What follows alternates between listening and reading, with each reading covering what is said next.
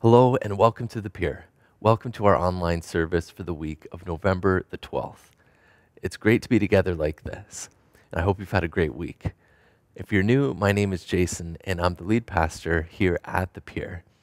And just prior to this, you've seen some slides that were talking about how you can connect with us, how you can partner with us financially, and even some of the things that are going on.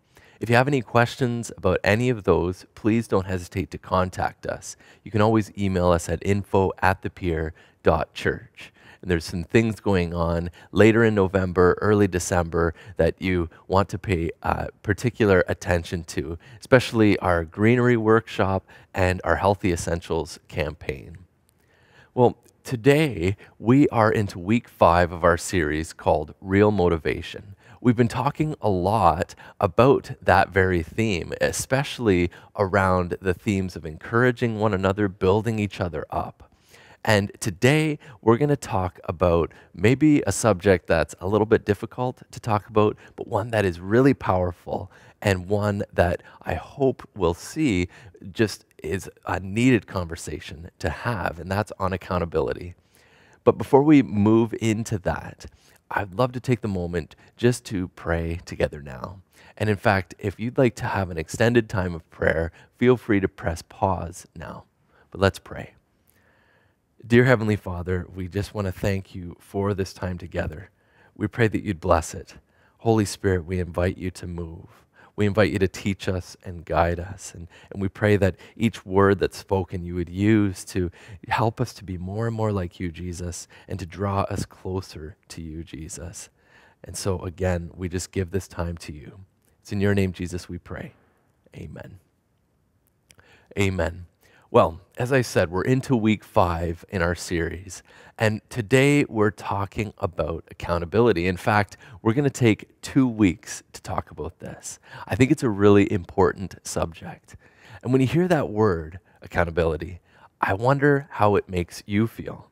I wonder how you kind of have related to it in the past. Maybe you've seen accountability in healthy ways. Maybe you've seen it play out in really negative ways.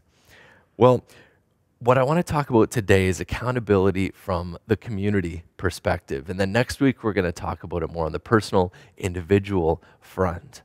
I want to talk about how the need is there so much for there to be healthy accountability in place for Christian communities, for local church communities. Maybe this is something that's more towards the obvious. Because here's the thing, in the news, in our culture in our day, we see the need for accountability all the time, especially when it comes to major corporations, right? How many scandals have come to surface because companies have finally been held accountable and because they weren't holding themselves accountable, right? They thought that they could cheat the system. The thing is, when the stakes are high, it seems almost inevitable that people will try to find ways to cut corners, try to find ways to make a buck, to save a buck. And you know what? I learned recently about this example, the example of Volkswagen. This happened in 2015, and it's been called Dieselgate or Emissions Gate. And actually, it was around just that, around the subject of car emissions. We all know that we want our cars to be better and better for the environment. And so thankfully, there is accountability in place. There's emissions tests where cars have to pass a certain test so that they can be proved to be within the safe guidelines. And so when you buy a car, you're assuming that it's passing those tests. Well, Volkswagen got into hot water around this. Like I said, in 2015, they're very famous for their diesel run cars, right? And if you can buy a diesel car that is good for the environment, that's passing the emission tests, that's a really good thing because diesel, it's really good mileage. Well, they had been passing the tests, but it turns out they were cheating. It turns out that they had put in a piece of software in their cars that actually, the software, it would make sure to control things so that the amount of nitrogen would be below the acceptable level. And then when the test was not going on any longer, it would go back to normal. Well, they were finally caught in the act. They were finally caught. And this was just a detrimental discovery for Volkswagen. It turned out there was estimated around 11 million cars that had this cheater software in it. And so the fines that they received were in the billions, and a lot of trust was lost on the part of Volkswagen. So there's just an example, and there's so many others, right, of how we need to hold corporations accountable, and they need to hold themselves accountable. There needs to be a proper structure in place so that they don't go where they know they shouldn't go, so that they can become healthy companies. And you know what? The same is true about Christian communities, and especially about local church communities. And that's what I want to talk about today. We're going to talk about how accountability is part of Christianity, and that's a good thing, especially when it comes to church communities, because it helps create healthy church communities. So that's what we're going to explore today. And I want to start out by asking this question.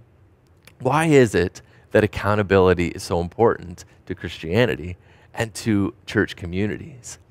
Well, it turns out, when you think about it, that to be a Christian just automatically involves accountability. Because what does being a Christian mean?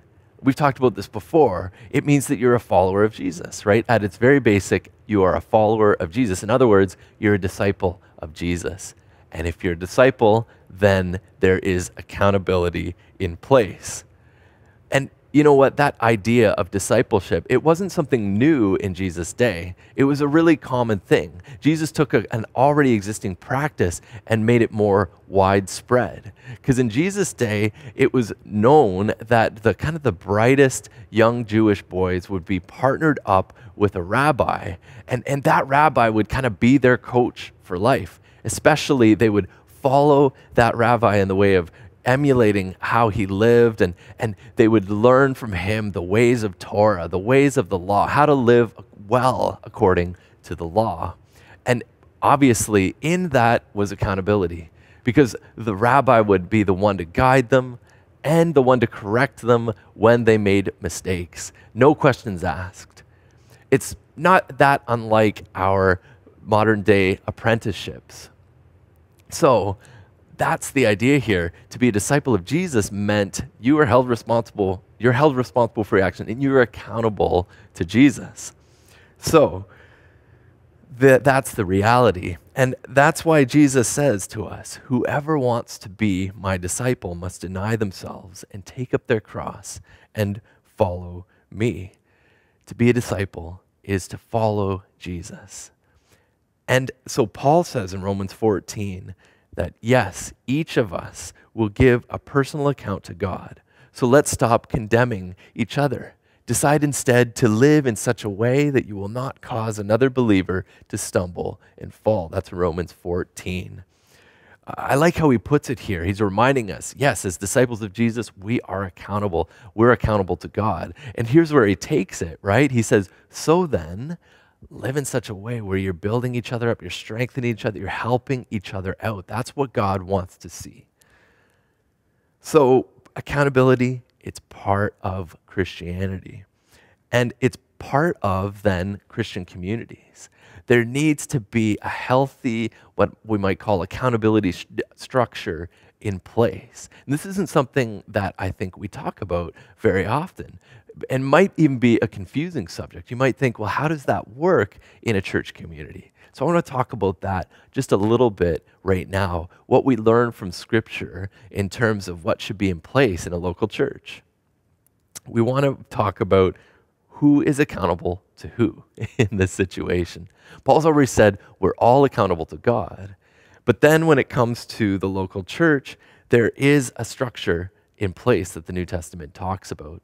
It's kind of a theme in the New Testament, how that God has called leaders and pastors to kind of guide and lead and protect churches and church communities and God's people.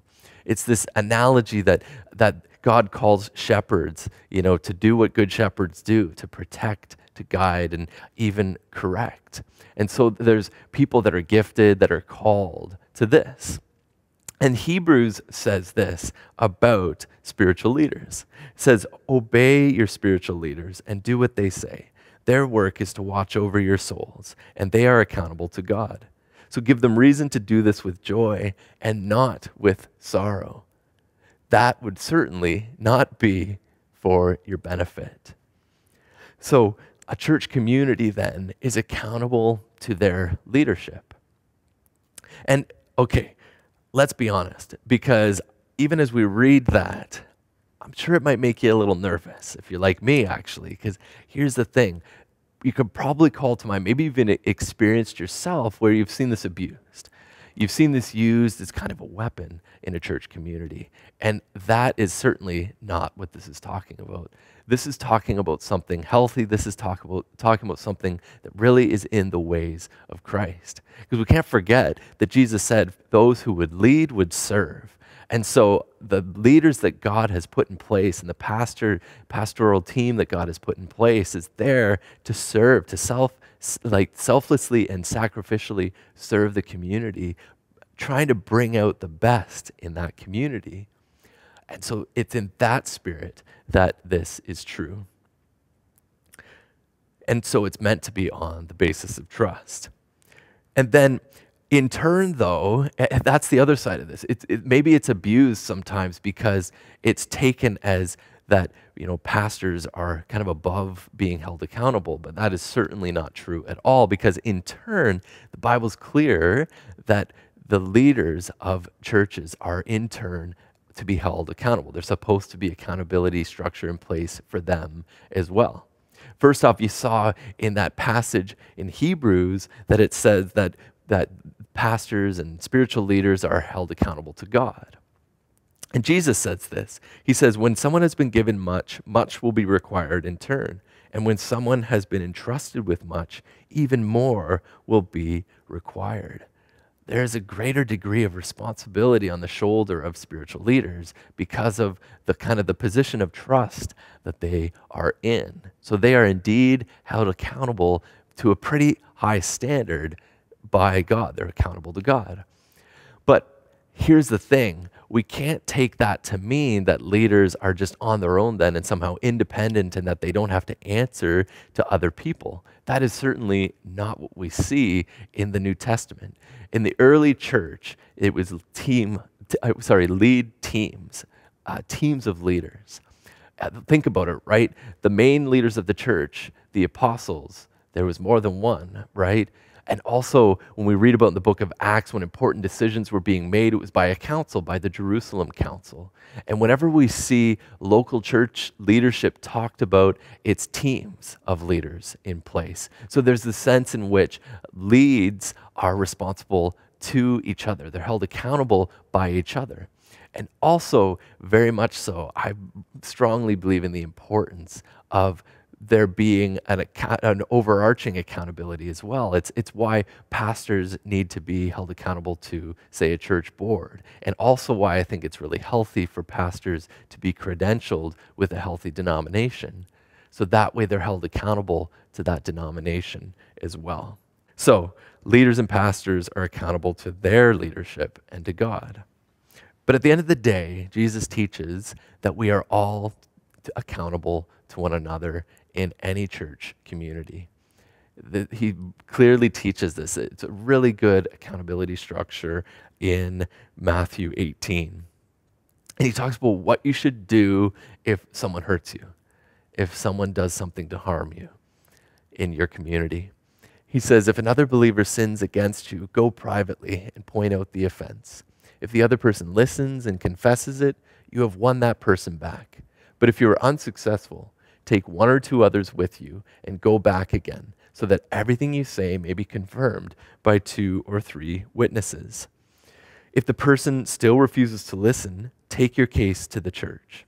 Then, if he or she won't accept the church's decision, treat that person as a pagan or a corrupt tax collector. You see in this that to be part of a community means that you're agreeing to be held accountable, taking responsibility. And here, what Jesus is doing is empowering communities and empowering each of us to hold each other accountable. And he gives us this really healthy way of doing it, this really healthy method of doing it.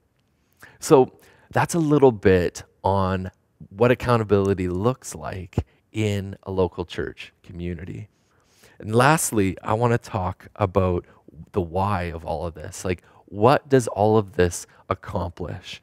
And I want to talk about how I believe it creates a healthy culture, which is something that we really want to strive for. First off, lack of accountability in communities, it harms them. It leads communities downhill. It's much like the corporate scandals in the news. We're seeing too many churches that have not had this accountability in place, and they've succumbed to cheating, to just cutting corners or treating people terribly in the name of trying to grow or any things like that. And we've got actually a really great example in the Old Testament of this in the kingdom of Israel. It involves Solomon. So I'm sure you've heard of Solomon before. He's known as possibly the wisest man that ever walked the earth next to Jesus. And he was the king who brought Israel into a time of peace and prosperity. But it turns out he was a bit of a slave driver. He had some amazing building projects, and it sounds like he built those on the backs of his people, really driving them harshly. And we find this out after his death, actually. He had the power to do this, obviously. As the king of Israel, the accountability wasn't in place, and he was able to be harsh with his people. And as I said, we find this out after he dies with this scene involving his son, Rehoboam. Rehoboam is to be the one who becomes king in Solomon's place. And the people take this as an opportunity to try to change things. The assembly of the people approaches Rehoboam and they say to him, please don't be like your dad. Basically, here's what they say: lighten the harsh labor and the heavy yoke your dad put on us, and we will serve you. And even Rehoboam's elders, his elder council, they say, yes, you should listen to the people. But Rehoboam, he must have thought that he was untouchable, that he could do whatever he wanted because he didn't listen. Actually, he listens to basically a group of his friends. And here's how he responds to them. He says, basically, you think my dad was bad? I'm going to be even worse. He says that my father laid on you a heavy yoke. Well, I will make it a heavier yoke. My father scourged you with whips. I will scourge you with scorpions. As I said, he thought he was untouchable. He was being a tough guy here. He says, I'm not changing a thing. In fact, it's going to be worse. And what happens?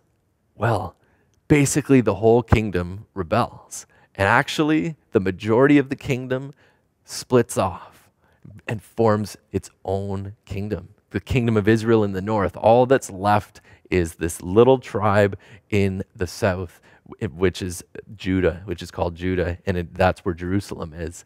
So the kingdom splits, and there's almost a deadly civil war. So if Solomon and then his son had held themselves accountable and listened to the accountability of others, it could have prevented the split of a kingdom. So it just goes to show that there needs to be that in place. And this was a live example of this proverb. For lack of guidance, a nation falls. You could put it, for lack of accountability, a nation falls, but victory is won through many advisors. When we listen to each other, victory is won. So that's the negative. That's the reason why accountability needs to be there, to prevent us from going where we don't want to go. But also, when accountability is present, a healthy culture can be created. And that is something that we are striving for. Because when it comes to our peer community, we've talked a lot about kind of the culture we want to create. We could put it that way. We've talked about how we want to create a culture here by the power of the Holy Spirit, a culture that is truly safe. Truly safe for people to explore their faith, to be themselves, to be loved for who they are, to explore their faith at the pace the Holy Spirit has for them. And we also want to be a culture that is discipleship focused and open to all generations. And that takes accountability. So what are we talking about when we start talking about culture? This is a word we use all the time. We know that we are in a culture, we are surrounded by it. Maybe you haven't thought about the fact that churches have a culture too. But what is a culture? Well, I've mentioned it before. Scott McKnight and Laura Barringer have written a great book called A Church Called Tov, and it's all about church culture. And they say that culture, when you boil it down, it socializes us into what is considered proper behavior. You think about, where did I get my moral compass from? Where did I get my moral intuitions? The things that I just feel like, oh, I can't do that, or oh, I've got to do that. To some extent, those are culturally conditioned, either by our general culture or by our church community. Think of how we feel this need to say sorry all the time when we get in someone's way, or even if it's not our fault. Like, where did that come from? That's culturally conditioned, right? And here's the thing: even if you reject your culture, it's still influencing you. So it's inescapable, and it's just a fact of life. When people get together, they create a culture. And the same is true of local churches. Local churches have a culture that the people have created as well. It's people have created. And Scott McKnight and Laura Barringer say this: what people experience in contact with your church, its services, its leaders, its people, its program, the kind of vibe that your community gives off, that is your church's culture. And you think about being a new person in a new church, and it's especially poignant. You can really sense it then because you're not in it yet. And so churches have all different kinds of cultures, right? I've just given some pictures here for you to imagine the different cultures that would be in these different settings. You've got churches that are very militant, very structured, very rigid in how they do things and how they do their services. Or you've got churches that are very chaotic, maybe. There's a real lack of structure. I remember going to a particular charismatic church once it just felt that way. Like, the worship service had people running around, grabbing flags, dancing. People were crying, people were singing loudly, and there wasn't rows. It was kind of people everywhere. It just felt really chaotic. And the culture too, like, to kind of go off of this one, I'm sure you can recognize that. Some churches can give off this kind of like, we're putting on a big show. And usually with that, there's like a celebrity culture where the pastor or the leadership and the worship team and all of that, they're kind of treated like celebrities, and it's almost as if the church is there to serve them. And it can be toward the negative as well, right? I grew up in a church that had a healthy culture for a time, but it shifted to the type of culture where, there was like this small group of people that they wanted the power, and they got it through kind of fear tactics and backbiting and all of that. And so gradually the culture shifted to a fear-based one where it was, okay, we got to do what they say or else, And the pastor wasn't part of it, actually. So when the pastor went against it, the pastor had to go. So you know what I mean now, that local churches, we can have our own culture. And that's important to recognize. I think it's really important to think of things in those terms. Because when we realize that, then we realize we want our culture to be a healthy one. We want our culture to be a safe one, a discipleship-focused one that is open to all generations. And when we realize how much we need and want that, then we realize the need for accountability. Because we only get to a healthy culture through holding each other accountable, because we're all responsible for the culture we create. We're not going to get into detail with this, but this provides just a helpful look at how culture is created. And it just goes to show how everyone's involved. Because yes, sure, leadership has a a major influence on the culture, and in a lot of ways for getting it all started in the first place. Because culture kind of has this thing where first, it's taught, and then people practice it, and then they start to pass it on. That's what Scott McKnight and Laura Barringer say. And it's always changing then. And we all help to create it. And like I said, it often starts with the leadership. And it starts by the leadership trying to articulate what our vision is, where we're headed. And ideally, they are acting that out. They're modeling it for others. And they're teaching on it regularly. And they're even maybe building policies to reinforce it. And that is passed on to everyone. And if people like it and get behind it, then they start to live it out and embody it and then pass it on, right? Reteaching it to others and reshaping it. So everyone is involved in this. And in fact, in that way, congregations can actually end up influencing the leaders quite a lot too. As the culture starts to really get set in place, it really starts to influence everyone actually. Because as Scott McKnight and Laura Barringer say that when over time, if culture gets strong enough, it almost becomes like this independent entity or agent that has a lot of power and influence over everyone else. It creates like this top-down pressure over everyone. It's this pressure that says, we don't do these sorts of things. We do these sorts of things. We think in this sort of way. We don't think that way. This is what we value. This is what we don't value. And once it's in place, it's really hard to change. It takes quite a while to change. So, like I said, but we all play a role. So we are all accountable to that.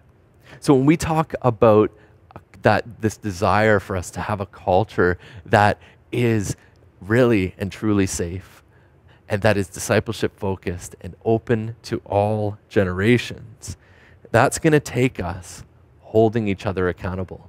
It's going to take us, I think, going by the accountability structure that the New Testament teaches and kind of respecting each other in that regard and respecting each other's callings and giftings and all of that. And it's going to take living by the Holy Spirit instead of by our flesh, for instance. It's going to take us really centering ourselves around the teachings of Jesus, but it's possible.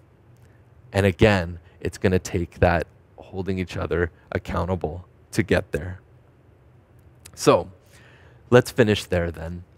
And we've been talking about how this word, this idea, accountability, it's part of Christianity.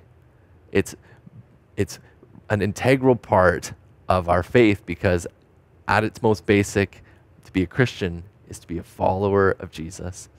But we've been talking about how that's a good thing. At the level of community, it needs to be there. Accountability needs to be there to prevent communities from going in a negative direction and instead going in a healthy one. And we've been talking about how culture is a really powerful way of understanding this, how church communities create a culture. And to create a healthy one, we need to hold each other accountable to the vision that we sense that we're called to. So, my hope is that we might, through this, start to embrace accountability. This week, we've been talking about it at the level of community. Next week, we're going to talk about it at more of the personal level, and especially the need for there to be authentic and real relationships in place so this doesn't get abused, so that it's healthy all around. But my hope is that from this, we're starting to see the need to embrace this, the need to embrace accountability and to live it out. And I want to leave off with this verse because I think this really captures what we're talking about here. Paul says to all of us, I believe, let no debt remain outstanding except the continuing debt to love one another. All right, let's finish there and let's finish our service with prayer.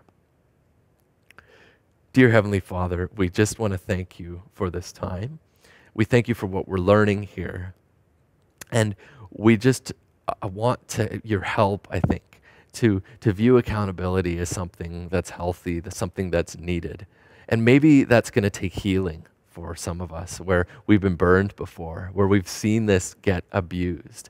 So help us to heal where we need to heal, to open our hearts up to trusting others again, to opening up our hearts to letting others speak into our lives again. Because it can be really a powerful thing when it's done well and when it's done with the backbone of trust. And help us to be a community that really is holding ourselves accountable, first and foremost to you, Jesus, to you, God, and where we have the right kind of accountability structure in place. And so that we could really become a healthy culture, a culture that is truly safe, and a culture that really is living out your mission, Jesus, your mission to make disciples who make disciples, so that we could be part of just bringing your kingdom into Brockville and into this world. So we just pray for your help in this, Jesus, helping us to embrace the kind of accountability that you teach, Lord Jesus, and not coming up with our own, that's for sure. So we give this to you, Jesus, and Holy Spirit, just continue to invite you to move in our community in this week and the coming weeks, to change us and transform us. It's in your name, Jesus, we pray. Amen. Amen. Well, if there's anything that you have a question about or a comment on, as I always say, feel free to contact us. We don't want you to feel alone in this just because you're watching online. So you can always email us again at info@thepier.church, or if you have a particular question about today's message, you can email me at jason@thepier.church. All right, well, otherwise, have a great week, and we'll see you next time. God bless. Bye.